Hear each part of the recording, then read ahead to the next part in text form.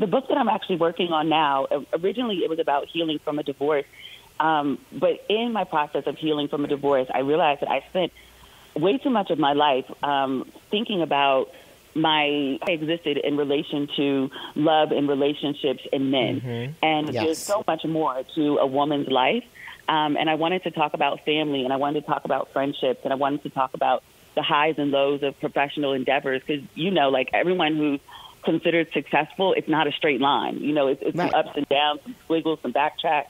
But I wanted to talk about all of those things. I wanted to talk about like a well-rounded life. So I'll get back to talking about love and relationships at some point, but I want to talk about the other things that make women whole and fulfilled and successful as well. I love that because, you know, that's my whole damn mantra, which I don't know.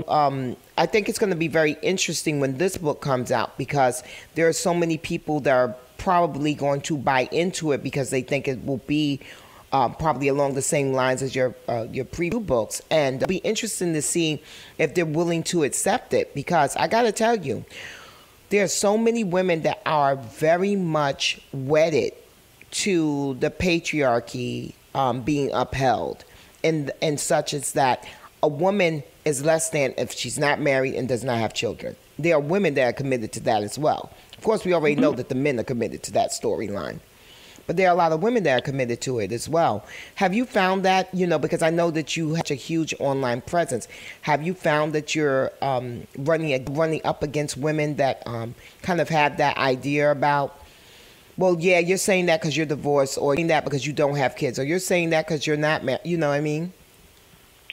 I'm sure it comes up. My audience tends to be women who have well-rounded lives. I'd say half of them are married, half of them are single. They like conversations about relationships and dating, but they like conversations about work and other life issues, travel, all sorts of things because they are well-rounded women.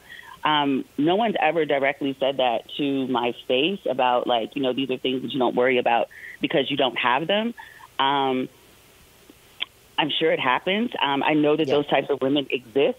So, you know, I believe that if you have the right to decide what you value. If you want to place your value on, you know, my husband and my kids, like that is the number one and number two thing for me, then absolutely go for it. Who am I to tell you what you should value in life?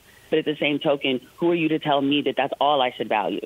I value other things, but it doesn't mean that I don't value a husband. It doesn't mean that I don't value children. It means I'm not currently married and I don't have kids.